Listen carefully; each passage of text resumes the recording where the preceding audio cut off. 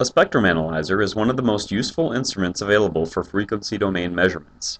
It can be used to measure the frequency, power, modulation, distortion, and noise of an RF signal. In this video, we will demonstrate how to use the analyzer to measure the frequency and power of a sine signal.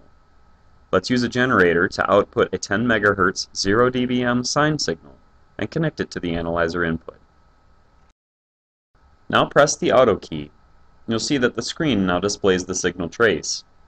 As you can see, the input signal is a single frequency signal.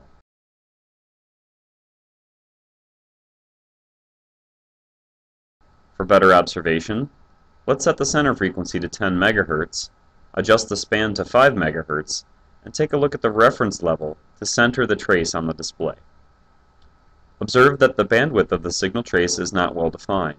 The resolution bandwidth, or RBW, is larger than the input signal bandwidth.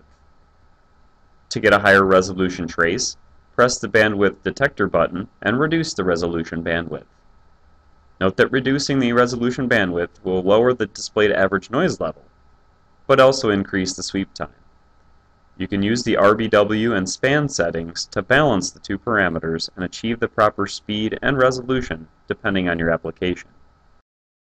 When you have finished setting the parameters, you can also use the peak button to get the frequency and power value of the input signal.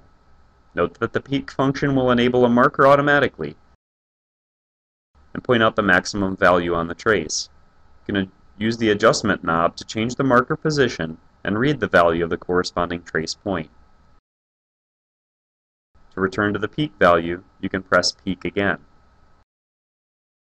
This concludes our introduction to using a RIGOL spectrum analyzer to measure a basic sine wave. Remember the key points.